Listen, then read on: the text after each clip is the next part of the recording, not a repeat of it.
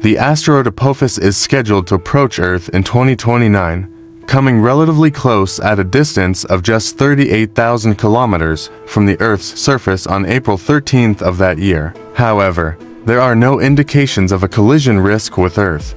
A study conducted by Carlos III University of Madrid, UC3M, and Snow Paula State University, UNESP examined the physical properties of Apophis and concluded that a collision is not the only possibility during close encounters with this type of celestial object. The gravitational interaction between the planet and the asteroid could result in changes to its shape, fragmentation, or disintegration of any loose debris on its surface.